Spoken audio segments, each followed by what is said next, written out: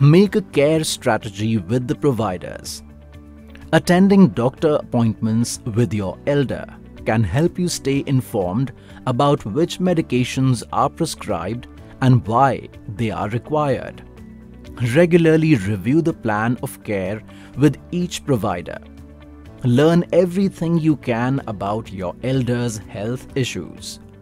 At every appointment with your doctor, bring a list of all the medications you are taking, including any that were prescribed to you and those purchased without a prescription.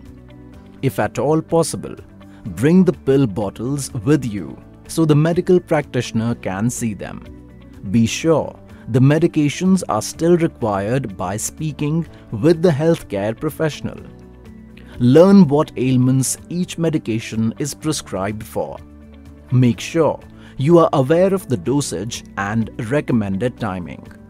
Inquire about which medications must be taken every day and which are only used for specific symptoms or problems, also called PRN use.